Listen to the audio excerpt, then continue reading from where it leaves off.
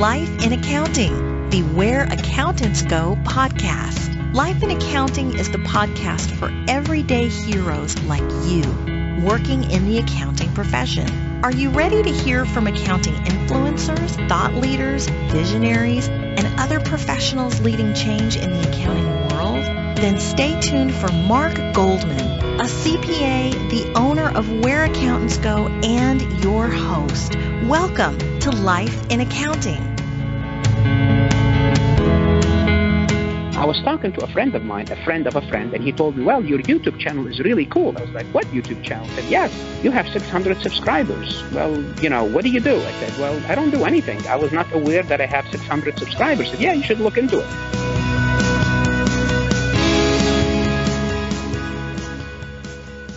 Hello, everyone. I'm Mark Goldman, a CPA and your host for Life in Accounting, a podcast production of WhereAccountantsGo.com. That clip was from a voice you may recognize if you're an accounting student or recently were one, I guess. It's Professor Mansoor Farhat of Farhat Accounting Lectures. I had seen a little information about Mansoor's online accounting videos in the past, but I hadn't realized how much content he had online until a listener brought him to my attention, actually. The listener that contacted me referred to him as a celebrity among accounting students, so I obviously had to find a little bit more about this Professor Mansoor Farhat. Basically, as you're going to hear in the interview, Professor Farhat has developed online accounting content videos on a multitude of typical accounting courses, along with the typical areas of difficulty on the CPA exam as well. He started it in order just to help out his students, but now he has over 34,000 followers on YouTube. Yes, 34,000 followers, actually more than that. And they reach all over the globe. It's truly amazing. Also, I didn't want to do the podcast simply to tell his story this time, though. I also wanted to bring some additional publicity to all these free resources that Mansoor provides. For those that are having any difficulty with their accounting courses or CPA exam preparation, you definitely should check him out on YouTube. It really is phenomenal how far he has went to help out future accountants all over the world.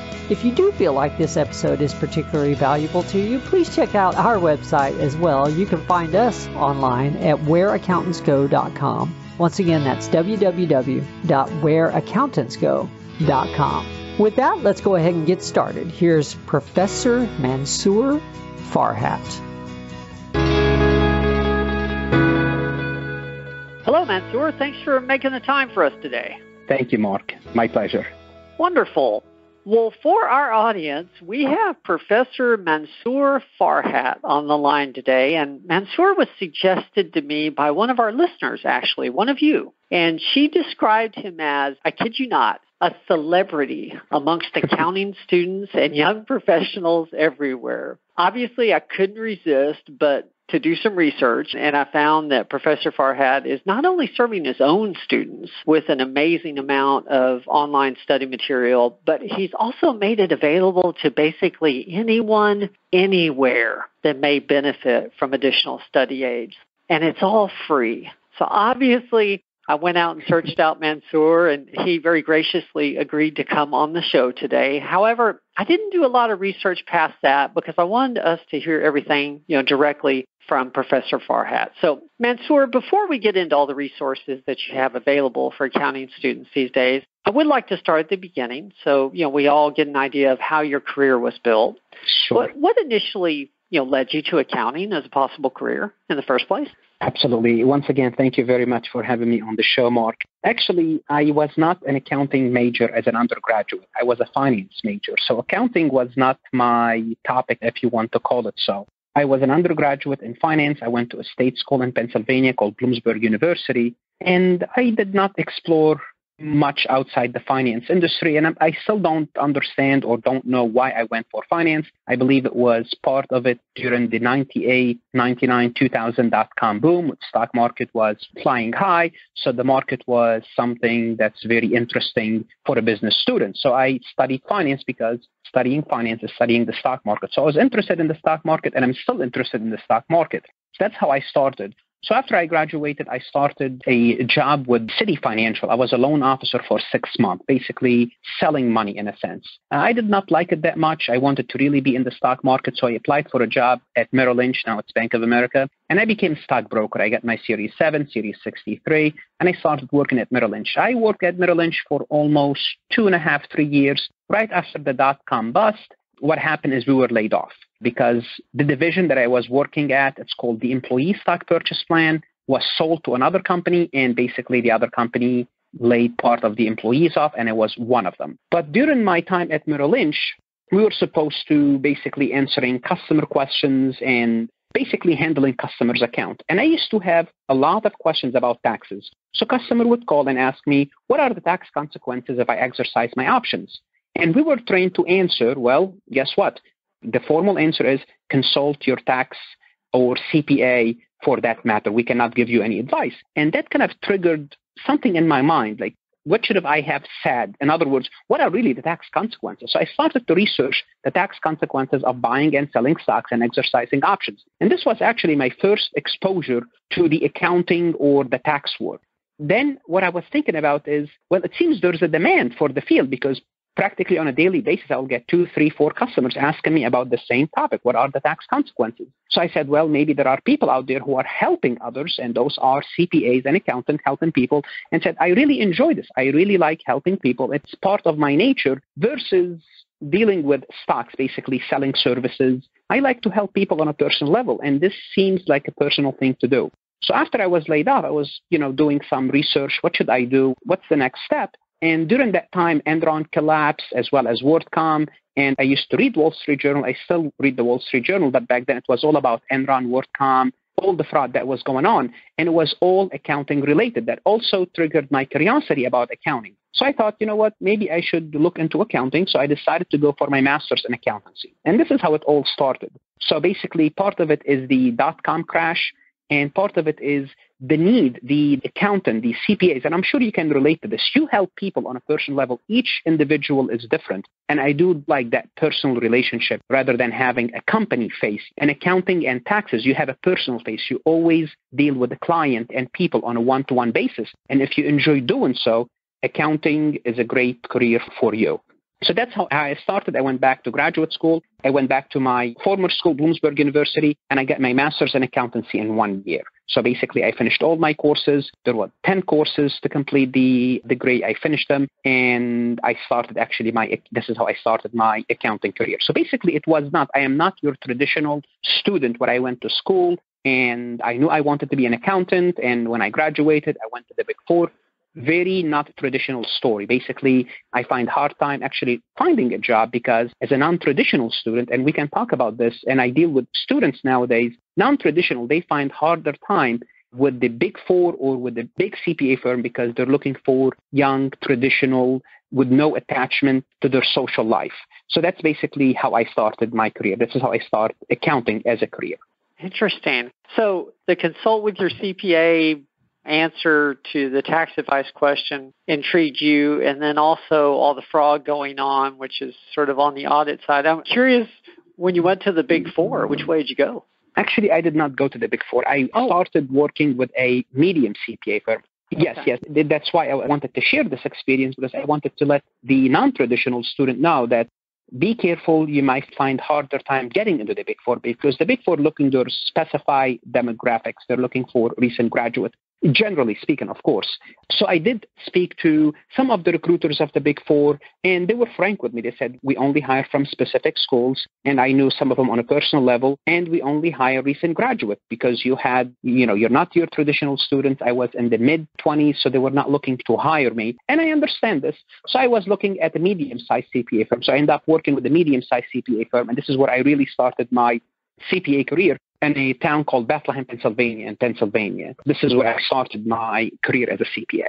Okay. Take us through those accounting jobs, sort of, before you started teaching, what were some of the highlights of your career as an accountant? What were some of the jobs that you feel like you learned more from? Actually, I'm glad I went with a medium-sized CPA firm. I'm glad I did not go with the Big Four, because in a medium-sized CPA firm, Mark, you work on everything. You do taxes, you do personal taxes, partnership, corporations, S corporations. You do compilations, you do reviews, you do audits. You do audit for profit, audit for nonprofit. So this is what I enjoyed the most about my CPA firm, because it was a medium-sized CPA firm. I had the chance to work on everything, from preparing simple compilation to running a payroll to actually going through an audit from A to Z for a small nonprofit to preparing a tax return for a corporate, for a multi-million-dollar corporation. So this is what I like the most, the exposure, the diversity. But I always wanted to teach.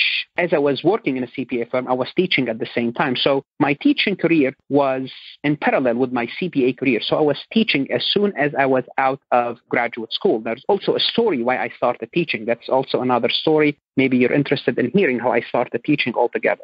Yes, actually, I'm curious how you got into the education field, and then also what the decision process was like for you to decide to do it full time. Absolutely. So when I was in graduate school, we had to complete 10 courses. Of those 10 courses, 8 of them were accounting, 1 was finance, and 1 was stat.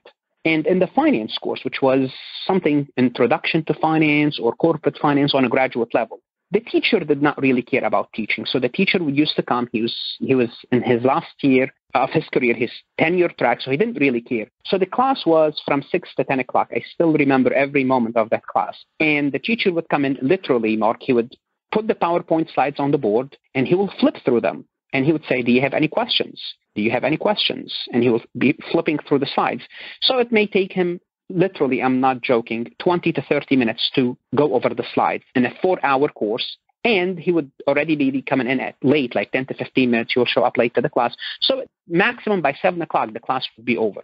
And the students, it was a full class. It was MBA. We had a lot of MBA students. Actually, mostly were MBAs. I was the only master's in accountancy student in the class. So they would look at each other like we did not really learn anything. So I suggested, let's go to the library and let's kind of teach ourselves the course. So as I told you, undergraduate was finance. I had my Series 7. I had my Series 63. I had 3 years experience in the stock market. And I really had interest in finance because it was actually, I almost started my CFA when I was working with Merrill Lynch. So I had a little bit more knowledge than other students. So what I started to do, I started to teach the topic. I started to teach corporate finance for my fellow MBA students. And everybody liked it. So, okay, you have a good teaching style, you should teach. They were telling me, yeah, you should go into teaching. And I wasn't just, I was doing it just kind of to help them and help myself because I wanted to get through the course. He would assign a lot of homework without teaching us anything. So I did struggle, but I was able to explain the material. And every Sunday we would meet in the library from 4 to 6 p.m. And I would run the whole 2 hours explaining the material to my fellow MBAs. So the idea of teaching started there, but it wasn't part of my plan. But after I graduated, I went back home to Easton Pennsylvania, and I could not easily find a job once again with a CPA firm because it was summertime. The CPA firms were not hiring. I was a non-traditional student. So the first 2-3 weeks, I was really disappointed. So I started to go back.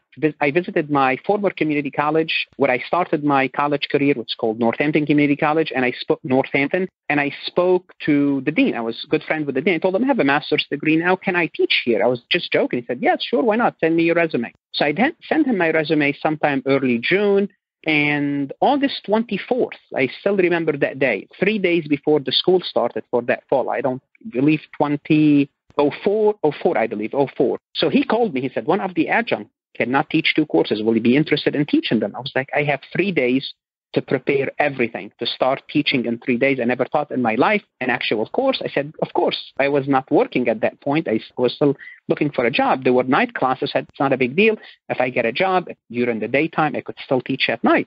So I said, okay, I will take the courses. So I picked up 2 courses at night. And I started my teaching career, and just like that, in 3 days, I had to prepare a syllabus. They gave me a syllabus, but I had to customize the syllabus, be familiar with the material, and get started. And I was always only 1 chapter ahead of the students. So every week, I will have to learn the material, then teach the material, then the following week, learn the material, teach the material. So it was really time-consuming and stressful, but I really enjoyed it and I really liked it. So this is how I started my career. And since that time, which is fall 2004, I'm still teaching today. at the same community college on a part-time basis. They still give me 1, 2, and sometimes 3 courses a semester.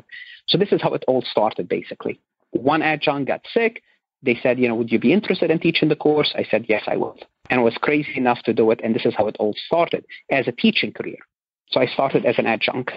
Interesting. I don't know if it's common for universities and community colleges to have last-minute needs like that, but you're actually not the first professor I've spoken with that was contracted within just a few weeks of the semester starting and then discussed staying 1 chapter ahead of the students. Yeah, very, very common, especially in accounting, because I'm familiar with the industry. So I had it happen to me several other times at other universities, but I was more prepared. I'm used to it now. Now, if you call me, I would never do it now because the cost too high for me. I will be doing something else with my time. But back then you are hungry, you are lean, mean, you want to do everything, conquer the world. Therefore, you will take those courses. Nowadays, I need my time, although I have more experience, but I don't want to be under that stress anymore. I just don't need it. Let somebody else go through the system and improve themselves. Because I can do it, actually. It's easy for me now. Sure. So that's how it all started as a teaching career. Then I started work in the CPA firm at Buck Nolasecki & Company in Bethlehem. So I was doing both simultaneously. Then I was offered the full-time job at the community college, but before I got my CPA, I turned them down. Literally, they said, look, we have a full-time job. That's after 2 years teaching there. It's like, we just apply for it and we're going to give you the job. I said, no, my plan is to be a CPA. I'm not a CPA yet. So I turned down the job.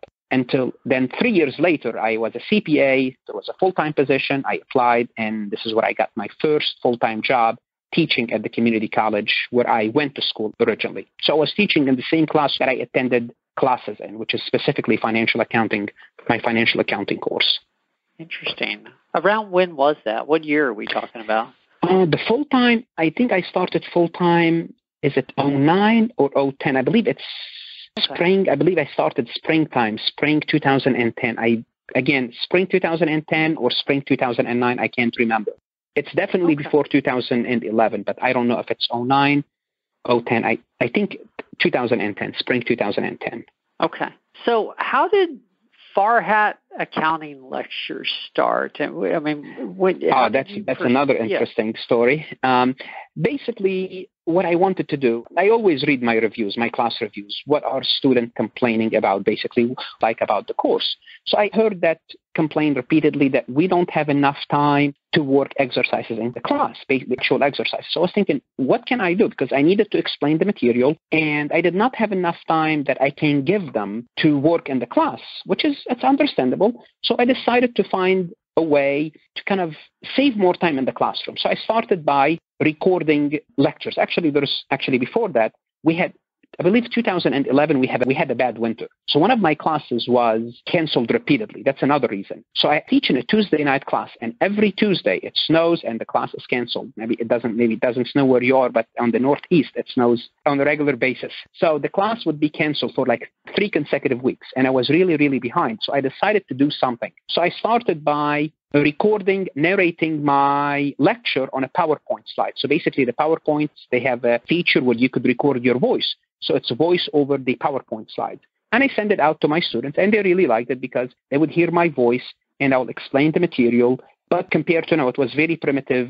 It was a very primitive technology, but students liked it. Then as I was reading more and more of the reviews or evaluation from students, they wanted more class time to work exercises. So to take out class time, I needed to do the lecture some other way. Then I spoke to the IT department at my school, and they said they have a system where I can record my voice over screen, and I can give them access to that recording. So I started there. So I started recording my voice over screen and distribute that link to the students. So this way they can listen to the lecture before class if they chose to, after class. And if I skipped something in the class, I said, okay, let's skip last 10 minutes and work on an exercise. I'll tell them, well, guess what? You have to view this lecture instead. So you will do this on your own. So this is how it all started. And it was very limited within my own community college. Then I was teaching another course at another university, East Stroudsburg University. It's a state university. And I was teaching the same course as I was teaching at Northampton. So basically, it's the same course, same textbook. And it was an online course.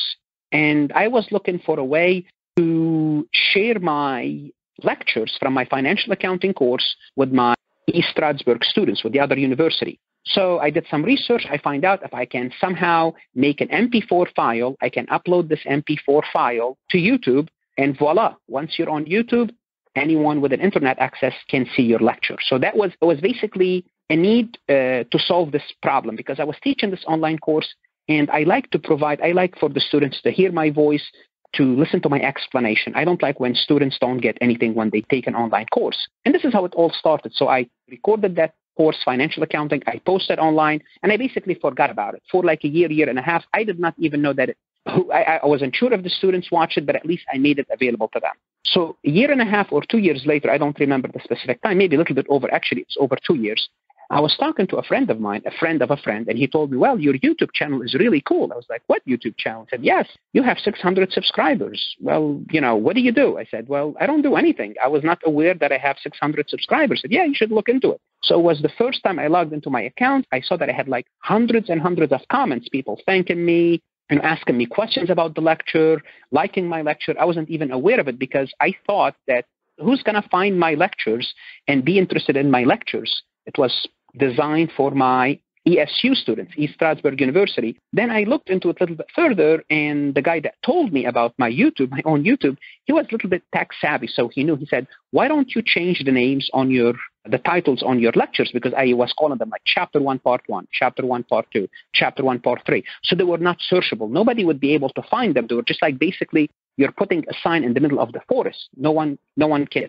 So I said, okay, let me do this. So I started to change the titles. So I started to name them, for example, Account Receivable Valuation at that expense lecture. So I started to name them, and I started to monitor the views. And suddenly, in a month, I went from 600 subscribers to like 700. So that was good. I gained 100 subscribers in a month. That was very quick. Then I started to add some description to the videos. And I found out as I add description, I became more searchable, and my views and likability is increasing. So it's like it gave me more confidence. So I started to more lectures out and code them properly. And I'm still improving on the process, but this is how it all started, basically I wasn't even aware of it. But I still remember when I checked out my website, I had 600 subscribers. I still remember that number.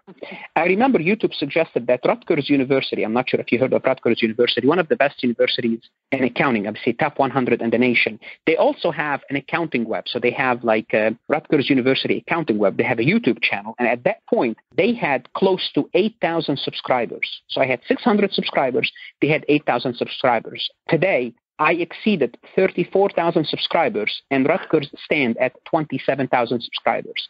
Matter of fact, Rutgers is one of my subscribers. So they subscribe to my channel, the university itself, as a suggestion for their students. So I'm very proud of how I grew my YouTube for something that I wasn't even aware of to something like it's interesting that people want to view, listen to my lectures. So let me do something about it. And I started to expand my menu, add intermediate accounting, add auditing, add advanced accounting, and it took off basically. And as I add more, the student, they kept encouraging me and giving me those, likes. And then I created a website to increase the exposure, to make it searchable on Google. And here I am. Wow. So have you stuck with just the college courses like intermediate auditing and advanced accounting that you mentioned, or are you starting to get into CPA review or other exam review materials now? Or? Yes. Again, that's another thing. It's like let the customer lead you, that's not really a good policy, but that's how it went.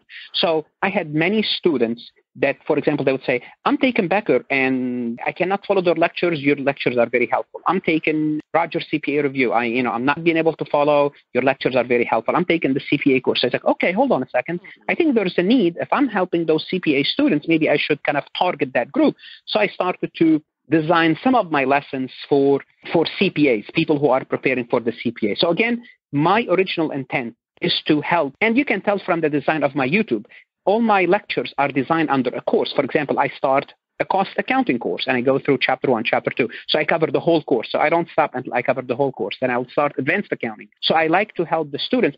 What I do, I put myself in the shoes of the students. If a student is taking advanced accounting, I want to capture them. I want them to listen to my lectures from A to Z. So I never thought about a CPA thing until maybe a year and a half ago. I started to think, well, if there's a demand, let me do some lessons, some multiple choice questions that would help those students, because kind of they're the same, because an accounting student eventually becomes a CPA student. So I don't want to lose them. So I don't want to lose them by year 4.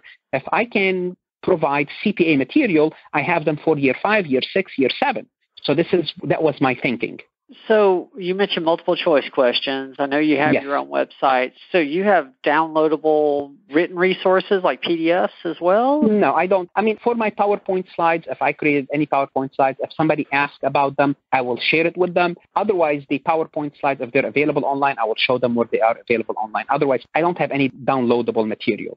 Okay. So I don't provide any material to the students. I only provide my voice and my screen, basically. Okay. What are some of the more popular videos or study aids? For a long period of time, intermediate accounting was my most popular course. 2 years, but 2 years ago, I created an auditing course and a governmental course. And now auditing and governmental, because there's not a lot on auditing and governmental online. So they kind of exceeded, although I have less lessons in there, they exceeded in terms of views. So I'm very happy because intermediate was my best course for a long period of time. Now I have 2 other courses. They're kind of competing for spot 1 and spot 2.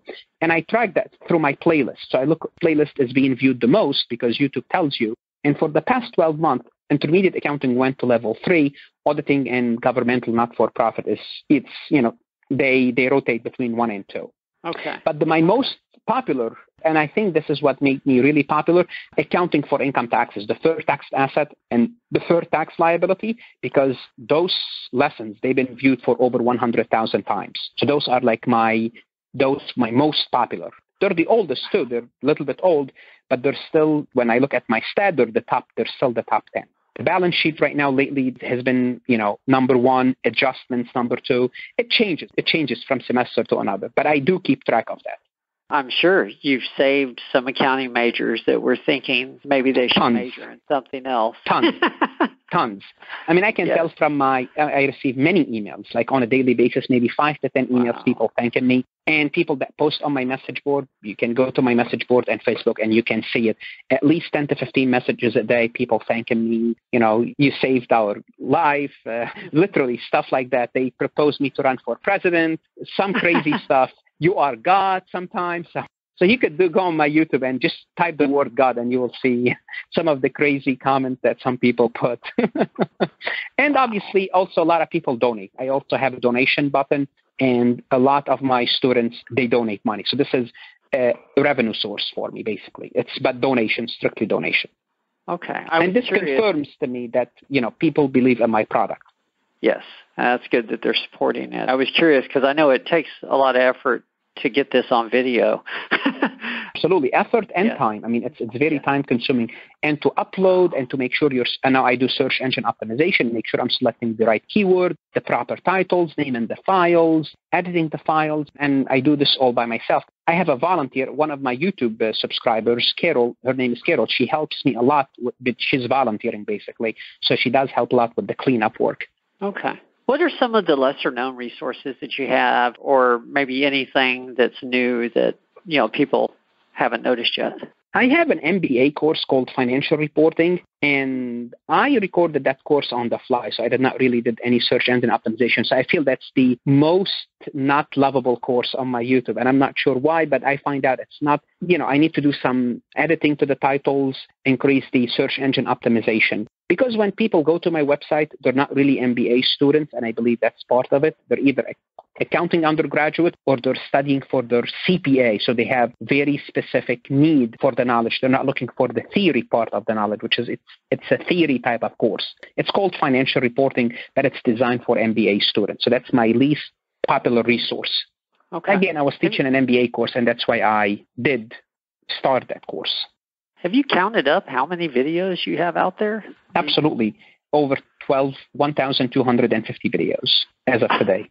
Over that amount. I know that. It's 1,250 plus. Oh, my gosh. Okay. And I build them over the years. I mean, during the summer when I'm not teaching, I put maybe 3 to 4 videos a day, which is I teach during the summertime, but I have more flexibility. During the regular season, I'll put maybe 4 to 5 a week at least. So you can say on average, I put a video a day on average, no less than a video per day. And you need to feed it. Because if you want to increase your popularity, your views, your followers, you need to keep your material up to date. Yes, definitely. You have to keep refreshing it. Definitely. Absolutely. So you're teaching, you have these resources out there as well, these videos, the supplemental material.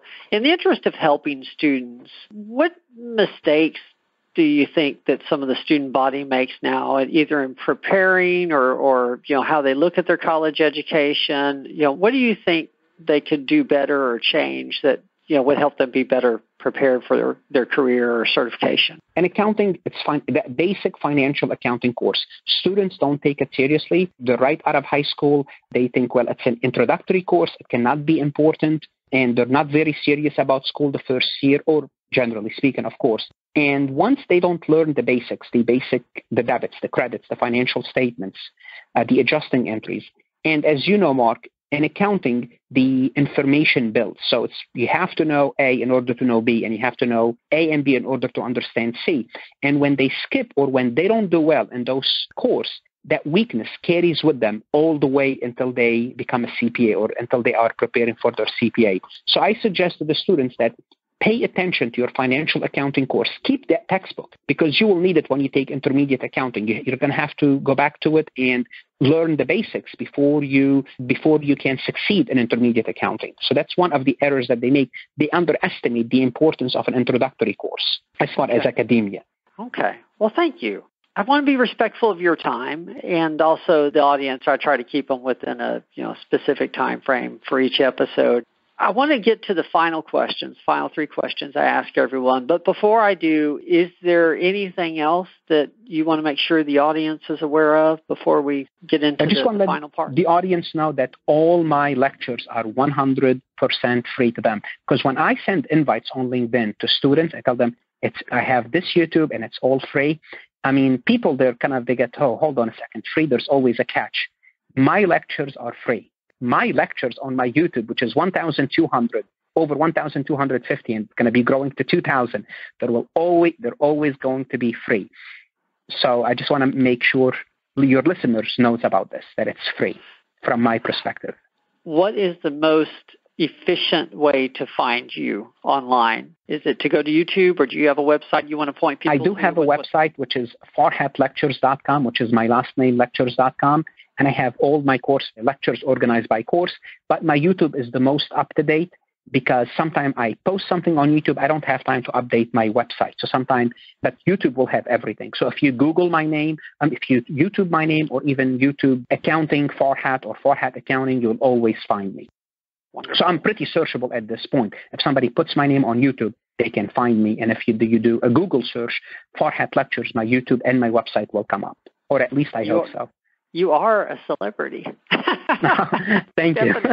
I'm popular. That's all what I'm going to say. I'm popular with students. I'm helping many students. And what I like the most about my channel, Mark, is it's not only serving U.S. population. My U.S. viewers are 65 to 70%. It fluctuates. And I have many viewers in Australia and the Middle East and Africa, third world countries, which is I really like this. I'm helping students all over the world. So I really, it's a good feeling when you receive those messages. The monetary value is not there, but the good feeling that you're helping people, it's a great feeling. Because I remember when I was a student, if someone would help me, I would be very appreciative. And I like that I'm helping someone. The fact that right now, as I'm talking to you, at least on average, I have between 400 and 600 viewers on my YouTube right now around the world. And that's a good feeling. And that's practically 24/7, 7 days a week. Wow. That is amazing. Yes, you're doing a good thing for the world, definitely. Thank you. Well, the final three questions, we probably should get to that because I do want to go over with the time, and I'm sure we can find you online. And for everybody that was listening to the URL there, it's just like it sounds, farhatlectures.com. Very easy to find. Yes. The question I usually start with in wrapping it up is usually the easiest. From a career perspective, what's been your proudest moment? I think the success of my YouTube is my proudest moment. I mean, the fact that I have more and more viewers, more and more subscribers. I don't have a specific moment. Maybe when I passed my CPA exam, I don't believe in a specific moment. Your career is constantly progressing. And if you believe you have a good moment. It's just you're going to have to do better the next time. So I cannot pinpoint a specific moment. It's continuous. It's continuous. Once you believe you reach a goal, then you might stop working as hard. So it's continuous. So I believe everything is a success story, not one specific event. I'm sorry, but this is that's what I believe. So no specific moment. Okay, that makes a lot of sense. Well, second question, tell us about a mistake that you made and what you learned from it, of course. But the bigger that you're willing to share, the better. Yes, I'm going to talk in general terms, but basically when I started my career, I switched, I spent only 6 months at Citi Financial, and I was in a management trainee program. If you turn the clock back, I should have maybe stayed, give it a chance. I was in a management trainee program. I was really interested in the stock market. I could just do some investments on my own, so I switched jobs. So don't switch job easily. Give a job 2 to 3 years, especially, and this is my advice, for accounting students. When you work in a CPA firm, the first 2-3 years of your life, it's going to be hell. Don't give up. Don't give up. That is what I tell the students. Even if you don't like it, after 2 to 3 years, you're going to be better. You're going to be stronger. So don't give up that easily, especially if you get your foot in a CPA firm. Okay, it's going to be tough, working the long hours, studying for the exam, but what you do in those 2 to 3 years, it's going to determine how you live for the next 40 to 50 years. So even if you have to struggle, if you're not happy, if you don't have a social life right now, it's just temporary. You have to go through it. Okay, I think I made some mistakes where, I was not very persistent early on, but this is what I would like to share with my students and with everyone that's listening. Don't give up that easily. And if you decided to give up, if you're in a CPA firm, find me, find my email me, send me your phone number, and let's talk. Beautiful. Absolutely. Well, last question, and then we'll go ahead and close it down. What is the best piece of advice that you have ever received? I would say, remember, success is not an immediate gratification. So that's one thing, that's one advice I would like to give, and I'm going to tell you what advice I got. So first, for one thing, take your time. Success takes time. That's one thing. 2 is try to choose a career that's scalable. Now, this is very general, but I got this advice from a book, okay? And from a book called The Black Swan. It's written by Nassim Nicholas Taleb, either The Black Swan or Anti-Fragile. I don't remember which one of his books. But he said the best advice he got is to find a career that's scalable, basically a career that's going to help a lot of people. Like if you write a book, it's scalable. If you have a radio show, it's scalable. So I'll tell people, find something that's scalable that you can do on a large scale.